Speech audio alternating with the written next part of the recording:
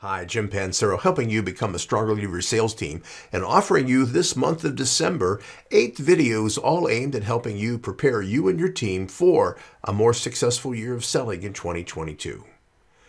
We're going to be talking over the next 4 videos of these 8 video series about what you can be doing to strengthen, what needs to improve on your team to put you in a better competitive advantage for this coming year. There's 4 things we're going to talk about in each of these next 4 videos. Today's video, the one we're going to talk about, is how do you strengthen your value messaging?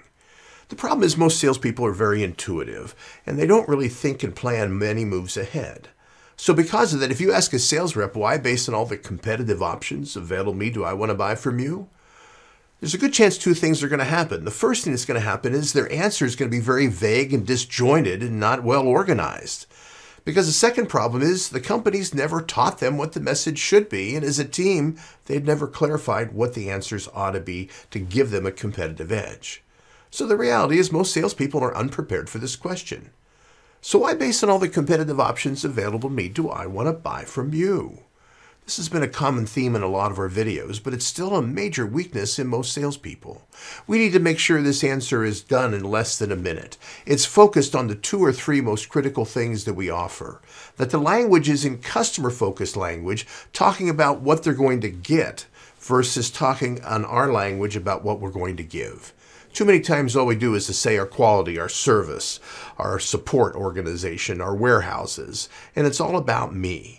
What we're going to do is make sure this messaging focuses on the customer and where their need and where their pain is, to be able to make sure we get their attention and have them understand why, based on all the options available to them, we are still their best choice.